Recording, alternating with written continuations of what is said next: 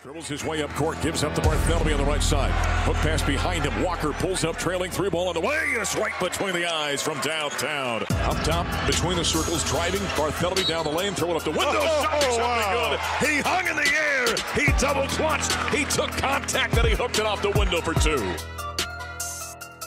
KJ to the foul line, jump pass behind it, Clifford wide open, fires a three, right between the eyes from downtown. Oh, what a good look that time. On the block, kick up behind him, Batty up top, Simpson, he'll fire the three. Oh, it's raining threes in the desert tonight. 12:49 to play in the second half. There's highlights from the Buffaloes as they get the split on the road. They lose to Arizona, bounce back in Tempe, and knock off the Arizona State Sun Devils. Voice of the Buffs, Mark Johnson, back in the Buffalo Stampede. We continue from Carelli's. We have Buffs Primetime on Monday nights, and we're continuing with the head coach, Tad Boyle. We're talking with head coach Tad Boyle. KJ Simpson is here, the freshman point guard for the Buffaloes. He'll be joining us here in a couple of minutes. Exciting young player for Colorado. Talking about the Buffs, a couple of games down in Arizona this week. They bounced back on Saturday with a nice 75-57 win over Arizona State. We were talking before the break about your guys kind of taking the lesson to heart from Arizona, and a totally different feel of that ball game for your team. Yeah, you know, and Mark, I mentioned this after the game. I don't know if we talked about it on the radio or not, but, you know, Mike Rohn, you know, who's been with us for 12 years, he made a really good point, I thought, in the locker room after the game, because each assistant coach gets a chance to kind of chime in and kind of get some things off their chest, win or lose. But, you know, he mentioned the fact that he felt like we had great senior leadership from the time we lost at Arizona until we played at Arizona State, and he's exactly right. I mean, and I talked to Evan about it, you know, between the loss at Arizona and when we played ASU.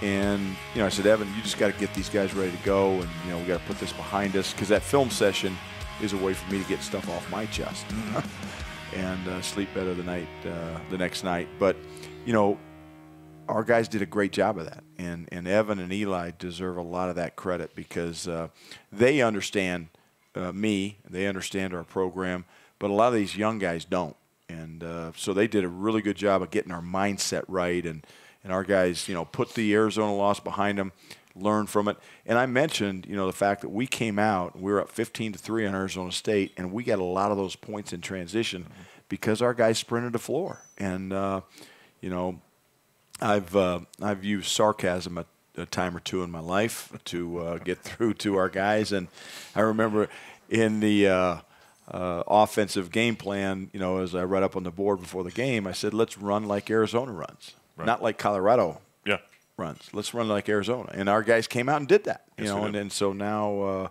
maybe we can incorporate it into what we do. But I was really proud of the way our guys mentally bounced back, because that's not always easy.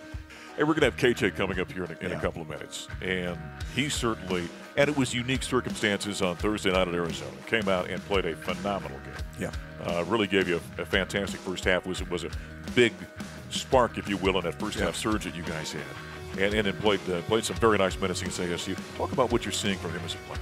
Special talent. I'm telling you, he's the sky is the limit for KJ Simpson. I mean, he's, you know, we talk about McKinley, and obviously the people here have seen McKinley the last 4 years, you know, until last year when he left us. But KJ's got a chance. I mean, especially athletically and offensively, to really do some special things here.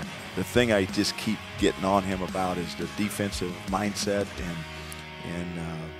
taking that pride on that he's got on offense, because he's a dynamic player. I mean, he's unbelievably athletic. He's gifted. He can, you know, I talked to he and Keyshawn and Jabari all after the Arizona game, and I as a group, and I said, you know, here's the blessing for you guys. The blessing is you guys have the ability to make tough shots. I said the curse is, you know, you take too many tough shots. But KJ's, there's no fear in his game, and I love that about him. I really do, and I think he's in the process of learning what's a good shot, what's not a good shot. You know, he's in the process of learning, hey, it's time for me to take on a challenge defensively like Eli does. And the thing I love about him is he, you know, like I do all of our freshmen, is he wants to be great. You know, he wants to be a good player. He's very coachable, and He's really learning a lot from Eli. He's learning a lot from Evan in terms of leadership skills, because there's going to be a day in the near future where we're going to rely on him to be that leader for us. And right now he's a freshman. He's learning. He's growing. But I could not be happier and higher on a freshman than I am KJ Simpson, because he's going to be a special player, and he's going to have a lot of highlight reels. Yeah, he already has had a few. Yes, yes, he has. But he's a joy to coach, and I'm so glad he's a Buff. And he'll probably talk about his story in terms of recruiting. I'm sure you'll ask him about it. But the one thing I've learned about recruiting, KJ's taught me, is when you recruit a kid and you don't get him, you handle things the right way. And just like when you're a kid and you get recruited by a lot of different schools, I remember when KJ chose to go to Arizona and not Colorado. I remember him calling and saying, "Coach, hey, listen, thank you for recruiting me. I really appreciate all you've done. Sean chose to go a different direction." And that just shows you the character he's got, the family he came from. He's got great parents, and we're lucky to have him. And Buff Nation is going to really, really enjoy watching this kid grow over the next few years. All right, speaking of Thursday night, so USC is coming to town. We know they're wildly talented. Give us a bit of scouting report on the Trojans. They're a talented group that we're going to have to be ready to rock and roll with in terms of our intensity and our focus. There's no question in my mind we will.